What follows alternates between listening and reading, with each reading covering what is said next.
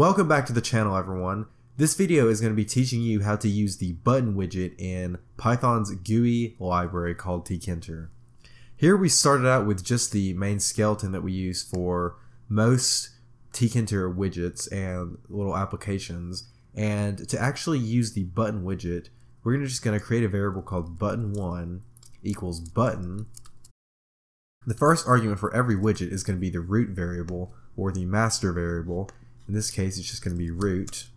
And then we have a bunch of keyword arguments that we can use. Let's call the text on the button button1.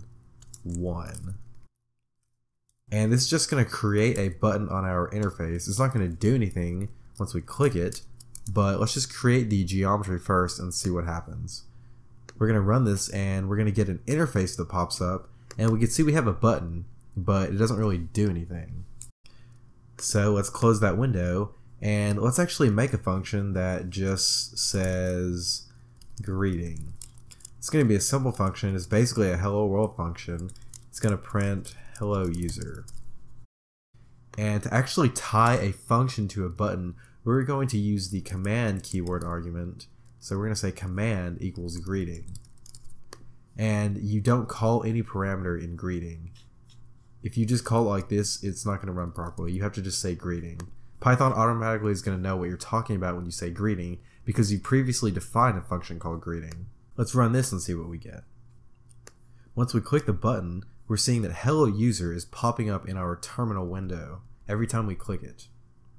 Now let's tie this together with something simple like a entry box. Let's create an entry box, and Python's going to take the number in that entry box and square it. To create an entry box, we're going to say entry1 equals entry. The first argument is root. And let's call the width as 10 characters long. We're going to say entry1.pack, and let's just run this to make sure that we're actually getting the entry. We are, and that's good. So now instead of having our greeting print hello user, let's have it grab the value from that entry widget.